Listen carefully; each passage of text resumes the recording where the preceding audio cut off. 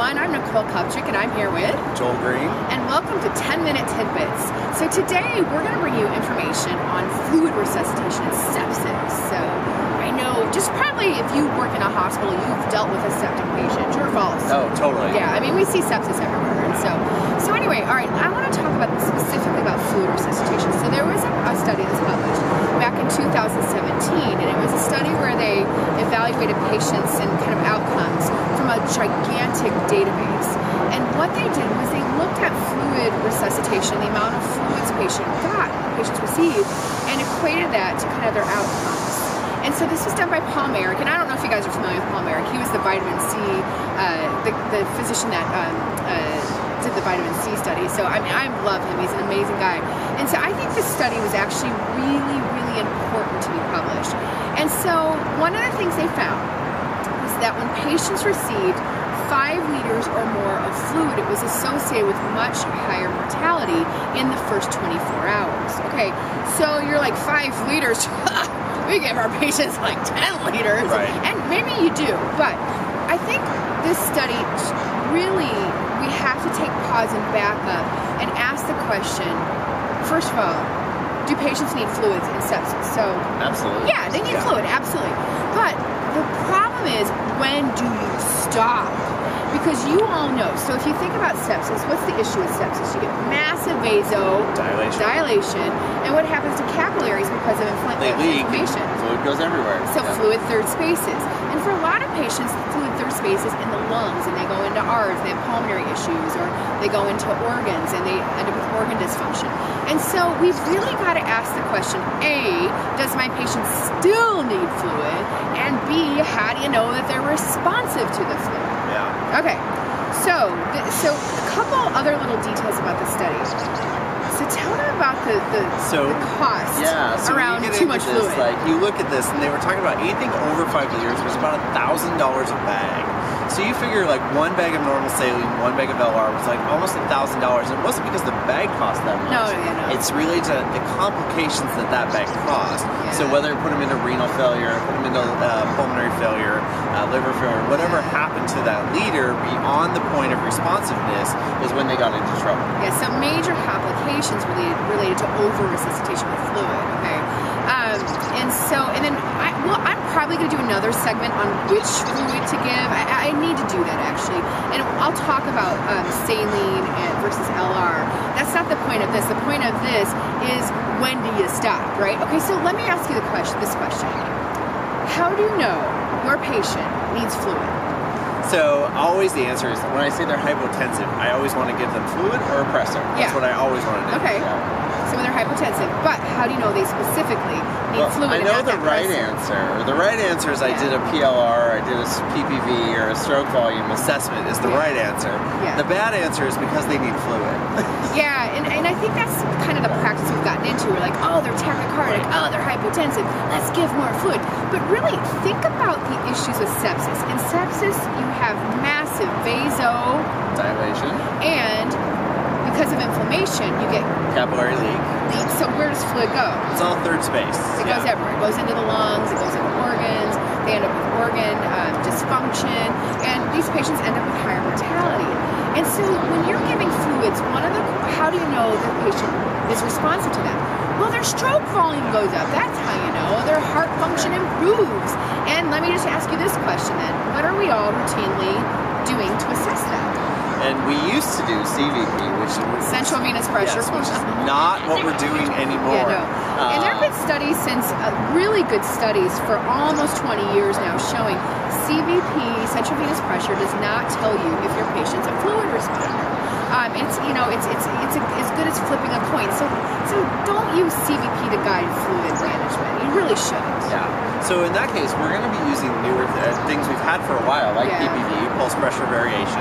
So you need an art line for that. So just so it's either called pulse pressure variability or stroke volume variability, depending on what brand of device you're using. But with that, you need an art line.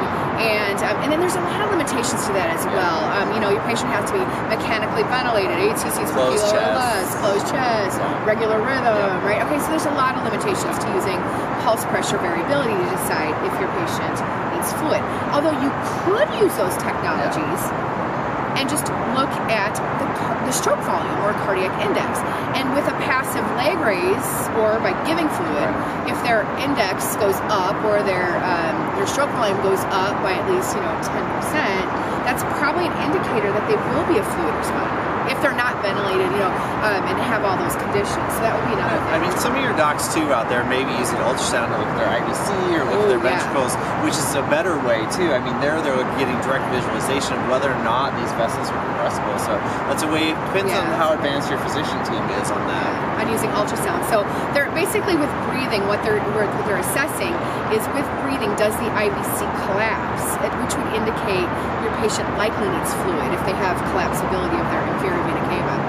Some other technologies. The big hot one right now is bioreactors. So bioreactors, they put these little electrodes above and below the heart, and it measures stroke volume. And you can either do a passive leg raise, and Joel and I are going to do a video in the future on passive leg raise technique and how to do it. But you can use passive leg raise, or just give the patient fluid. And if their stroke volume goes up by at least 10%, they're a volume responder. They need fluid. Okay, and then what else can you do? There's other devices out there, some that use your A-line to do that. Okay. So those companies are out there as well as like Edwards and Linde-Zwirble. They have devices that can do that. The little digit devices. Oh yeah, there's ones that go on your fingers and they can measure as well. They measure cardiac output, stroke volume continuously. You can look at things like urine output, but unfortunately in sepsis, urine output is a very poor predictor of fluid response. Super poor. So is blood pressure and heart rate, you guys. Because they've often gone into kidney failure at that point, so they may not be able to tolerate fluid in order to get rid of the fluid. Yeah, and then one other technology you can try is end-tidal CO2. And so again, you would use the passive leg raise technique, or just give fluid, and if they've got an end-tidal CO2 increase by at least 5%, that's an indicator your patient will be fluid responsive as well. So, but the bottom line, I think the study by Palmieri is so valuable, and that we need to stop blindly giving fluids. And that's for the trauma nurses too. Oh, trauma nurses, you're getting a little diss here by Joel. Not everything gets fluid. Yeah. Well, and I mean, fluid is not benign, and you have to think of fluid as a drug. Okay, so it is a drug. Think of it that way, and we can't overdo it. We've got to just get the fluids right. There's this anesthesiologist I met at the Society of Critical Care Medicine a couple years ago, and one of the things I loved that he said was, in sepsis, you need to give just enough fluid and not a drop more. And I think it's really true, But there's always the issues of under-resuscitation. Yeah, there is. And there's a lot of mortality associated with that as well. Yeah. That if you never met your goals, your patient had just as bad as if you went over your goals. Yeah.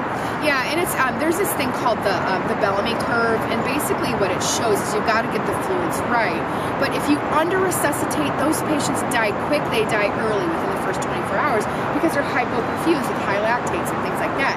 But if you over-resuscitate patients, that's the slow, long, painful death because of all the organ dysfunction they get. So we've got to get the fluids right. Okay, Joel, what else do you want to say? So there's a lot of changes to the sepsis guidelines. If you haven't seen them, you need to listen to Nicole's sepsis classes. They're awesome. I highly recommend them. Yeah, coming probably in April. I'll actually have a recorded course that I'll have available online. But there's a lot of changes. I mean, we talked about the CDP thing. There was no more steroid usage. There was big changes that happened in the last IHI update. So make sure you check those out. This study was very cool because it also delineated patients, not only their complications, but patients who had those complications prior to their sepsis. So that was what was interesting is his study. So, and I'll put the reference in the link or in the kind of comments below. So I'll have the reference for you guys. So, all right, any ending comments here? So other than enjoy Seattle. Oh, look at our beautiful view in Seattle. That's why we love living here. Especially on a sunny day. On a sunny day in the winter. We love it. So, all right. Well, thanks for tuning in to 10 Minute Tidbits. I'm Nicole Kupchuk. This is Marik. And we're out.